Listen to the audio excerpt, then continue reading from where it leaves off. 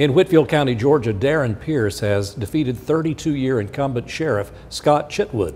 Cornelia Nicholson spoke with Pierce after his victory and has more.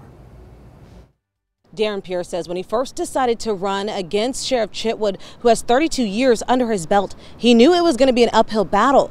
But thanks to his supporters, he's now been elected the new Whitfield County Sheriff.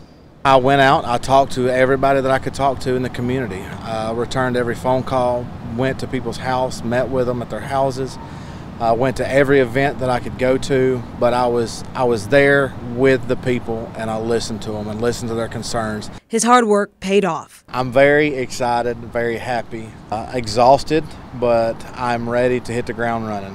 This year, Georgia was inundated with school threats, and safety of students has been on the forefront of many parents' minds. Pierce says currently the middle schools in the county do not have SROs, and his first priority is to make sure an SRO is in every school. And I want to build those relationships at a very young age, and I want to provide them most protection that we can for all of our kids. His second priority is tackling drugs in the county by bringing in drug canines. Right now, there is no drug canines in the county. There are none at all. So that's an essential tool that an officer needs in helping locate narcotics. When it comes to mental health, Sheriff Chitwood is working on a pilot program to bring psychiatrists and doctors in to help inmates at the facility. I will continue that program that he's been working on. And that's why I'm hoping that he will bring me in so he can kind of give me hey, this is where we're at, and this is the next step of finishing this project.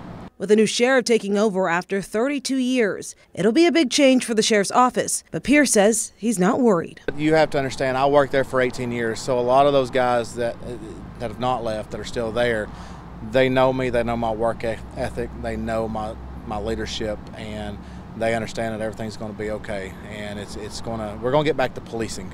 As for what's next in the coming days, he says he'll be in Madison, Georgia for a class at the Sheriff's Association on Sunday and looking forward to meeting with Sheriff Chitwood to have a good transition. In Whitfield County, Cornelia Nicholson, Local 3 News.